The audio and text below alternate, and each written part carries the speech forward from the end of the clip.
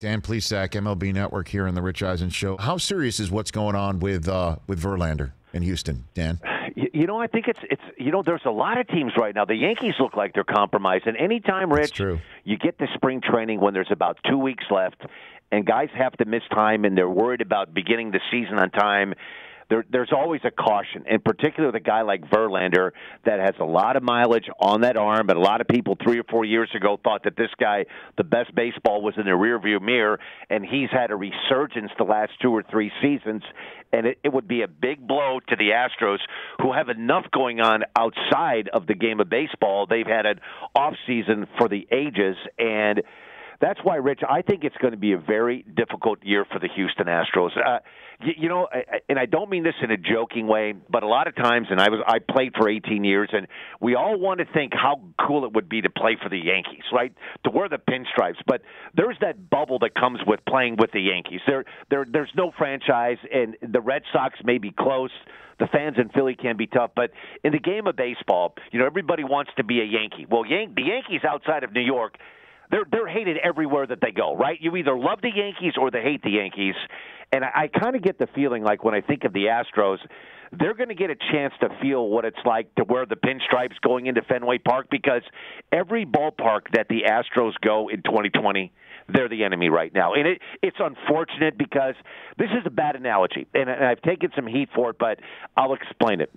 I thought the 2016 Chicago Cubs, they were a team that was hard not to like them. Anthony Rizzo, Chris Bryant, the list goes on and on. They were a fun team to root for, and there wasn't really any villains. And that's kind of how you and I deal at a national level. We deal with a lot of players on a lot of different teams in a lot of different sports.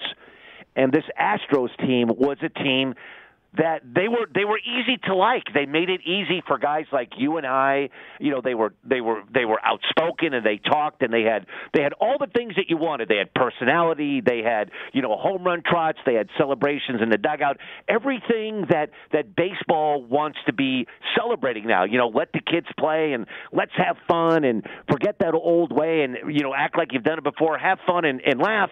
And now all of a sudden, Rich, these guys, they're walking around with a giant target on their back.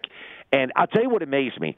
I was a guest instructor with the Phillies the first week of spring training before pitchers and catchers reported, and not just in Philadelphia, but guys around the league. I've never seen a group of players more angry at this than the steroid era, and I played in the steroid era. I bet. Is it any more subsided, do you think? Or it's still I don't think it is. You know what? I think maybe there are other stories now that have taken place to where we're not worrying about the garbage can and the banging, but they're going to be up against it, Rich, because there are a lot of just think the first homestand that they go, and if they have a terrible a homestand, and Bregman goes 1 for 12, and the natural inclination is to say, well, now they're not cheating and they're not getting the signs. They're not going to be able to win for losing, and that's why I think they're very vulnerable, and, boy, that makes things for the Oakland A's. This might be the year that the A's win the West.